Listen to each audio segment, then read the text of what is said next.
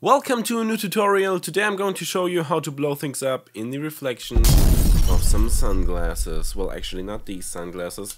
Also make sure to stay until the end for a little bonus tip. And full disclosure, this tutorial is inspired by the one film Riot did.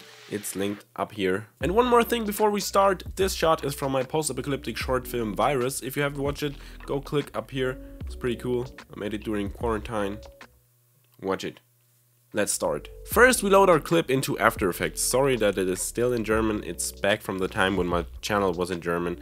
I made a screen recording in German. Now it's all set to English. Following tutorials are with After Effects in English, so calm down. I'm gonna tell you what to click in English. Then we trim our working area, working space to our desired needs so that the clip is only as long as we want it to be.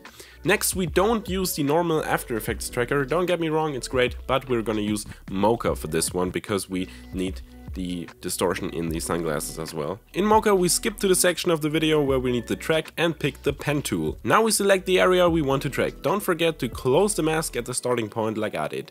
Otherwise it won't work. Then we track the mask right here. First we track the clip forwards, then backwards. It will say that one or more layers were not tracked properly, but this is okay. The track will stop eventually when I put the glasses back on, but we will keyframe that with our hands, all manually later. Now we can close the Mocha window and open the drop down menu on the side in the effects section. Then we can quickly drop our new clip in. I got mine from the bonus folder in the Fire Assets pack from Film Riot. You don't have to use it. I can recommend it. I get not paid to say this.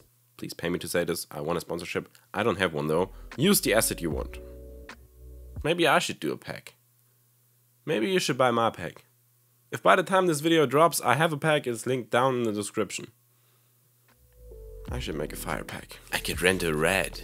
Anyways, next we pre-compose our new clip, go to our Mocha settings on the side where we create track data, set the export option from corner pin to corner pin support motion blur, and the layer export to our new clip, and then apply the export. Then we open up the pre-composed nuke layer in a second window so we can transform it without interfering with the keyframes of the track. Once the nuke is in place, preferably we place it behind an object, like for example a house or a tree, to hide the bottom of the explosion in the glasses. We select the mask tool and cut around whatever we use to hide the bottom of the explosion. Make sure that the explosion in your pre-composed layer isn't actually going outside your window, otherwise it will cut off at the top in your main composition. Once the nuke is placed in the correct position in the pre-comp, we can further adjust it in our main layer. Once again, we don't want to change the keyframes though, which is why we create another null object and parent the pre-comp nuke layer to the new null object. Now we can use the null object to adjust the position in the main layer and go back and forth in between the pre and the main comp to really get that explosion to our desired position. Take your time, guys. By the way, I set the feathering of the mask to 5 pixels. Oh, and also don't forget to turn on motion blur, and I also put a little bit of a Gaussian blur on the nuke to make it blend in better with the rest of the image. This is a real pro tip. Oh, and also I did some color correction. When the nuke finally is in the final correct position, we need to hand animate the start of putting on the glasses backwards because Mocha couldn't track it all the way when the reflection in the glasses wasn't shown anymore. It's okay if this is a bit rough because it's just a few frames anyway and no one will be able to catch some small mistakes, and the motion blur will hide some of the mistakes as well. This will result in the nuke leaving the frame of the glasses, which is why we duplicate the original clip one time by clicking Ctrl or Command D or Ctrl C, Ctrl V and put it on top of the nuke layer. Then we create a new mask around the frame of the sunglasses and also hand animate it until I put the glasses on in the clip. Looking good. At the end I just did some more color correction on the nuke itself, exported it lossless out of After Effects and threw it into Final Cut where I applied my LUT for the final short film, which makes everything desaturated except for the red, bright orangey things, and done. I also tried how it would look with an extra lens flare, but no.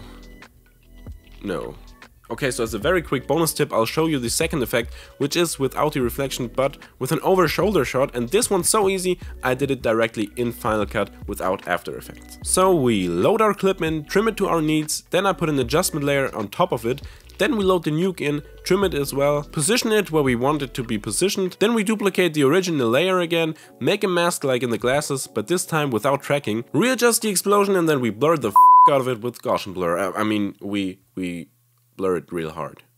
Then we adjust the exposure, put the LUT above all layers and adjust the exposure and the saturation again, and we're done. And that's it from this tutorial. I hope you enjoyed it. Leave a like if you did and consider subscribing if you haven't already. Go watch the short film Virus, of course, and here you can click for more tutorials from this short film inside of After Effects. That's it from me. See you next time.